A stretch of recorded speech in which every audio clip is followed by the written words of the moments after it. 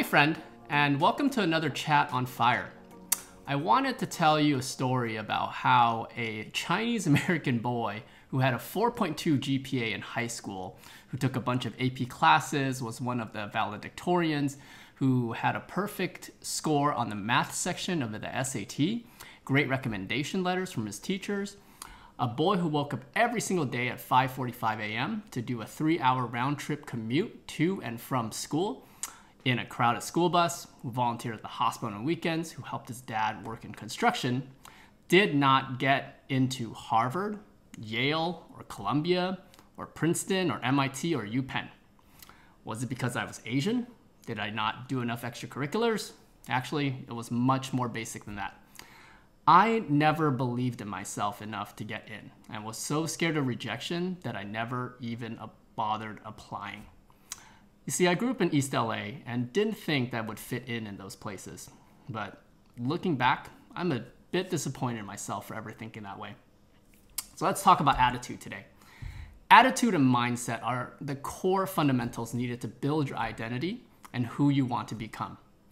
Naysayers may say, well, there is way more than that is needed, like what opportunities you're given, or well, your background and what you're born into determine where you end up in life.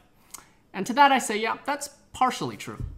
However, dwelling on your own disadvantages or someone else's advantages in life won't actually make your life any better. It may make you feel better about why success hasn't come yet, but it won't actually bring success. I want you to pick out any advantages that you have and work with them. The solution to most of our problems is action. And you can only take action if you're able to visualize success, whatever success may mean for you.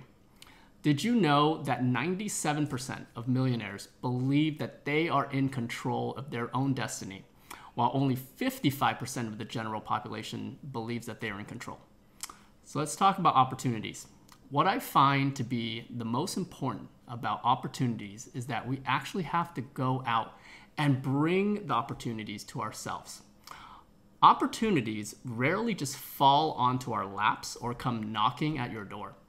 You have to go out and advertise the most amazing product, and that product is you. For the high school boy I mentioned, I didn't even give myself any remote chance of getting into the Ivy Leagues, which is as simple as just sending in an application. A lot of times we are our own worst enemy when we think to ourselves that we aren't good enough and don't even allow ourselves to fail. A lot of people call themselves perfectionists, and let me tell you what I think about some perfectionists. They're so caught up on what they think others would think about their work, or are so scared of disapproval that they start feeling insecure, inadequate, and find it hard to get anything done. Now, if you're the type of perfectionist that does great work and expects great work, then great. You treat any failures as learning opportunities rather than an indication that you yourself are a failure.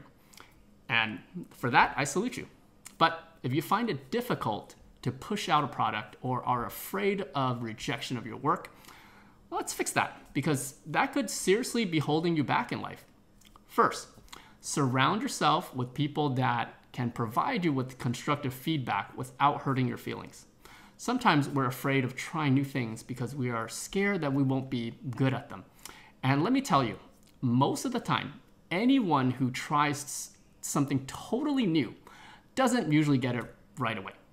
Anything worth doing takes practice, it takes time, whether that is eating healthy or getting into a good workout routine or learning a new sport or a new skill. Having a supportive partner or a supportive group of friends is definitely super helpful in this situation.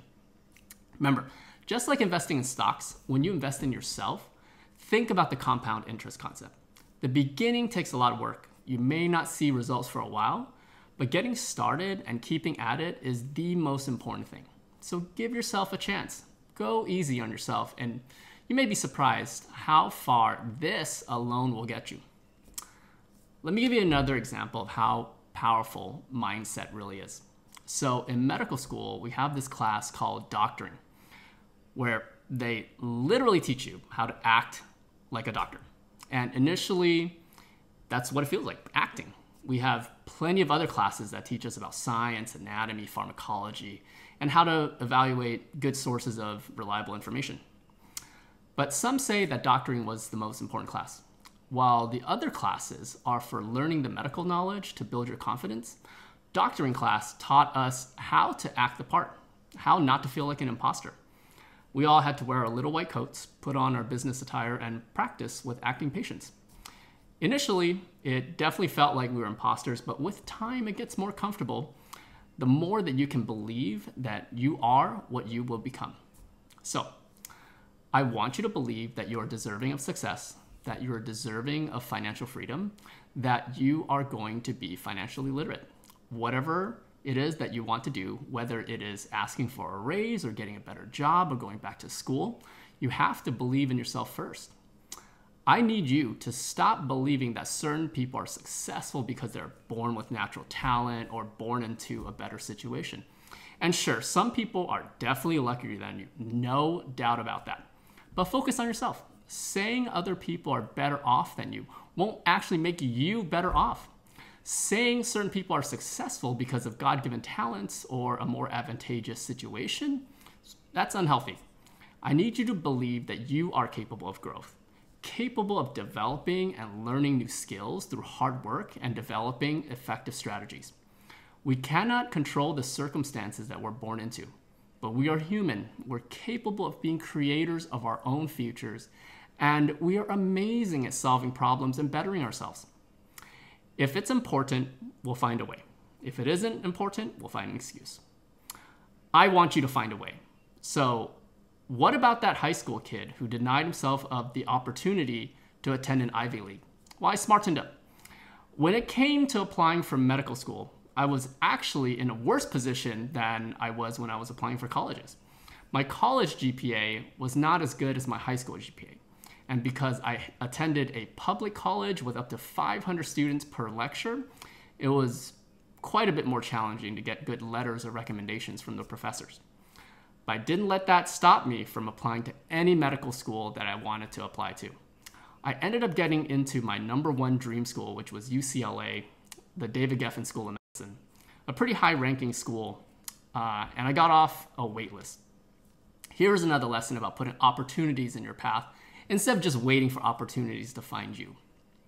Knowing that I was on the wait list, I wrote letters. I made sure I kept in close contact with the admissions office of my dream school.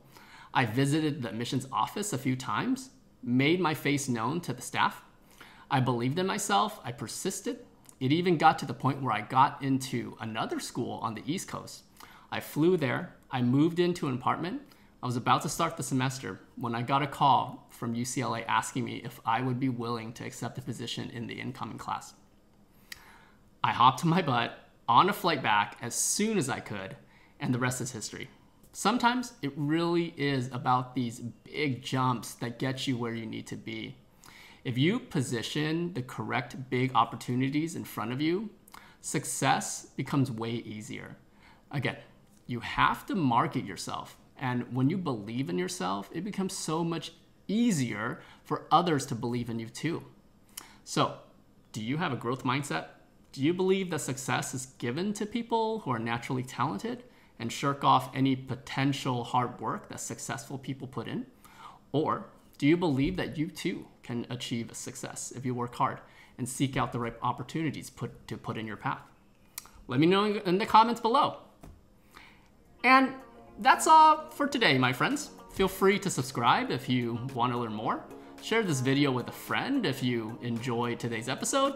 Happy investing, and let's get financially savvy together.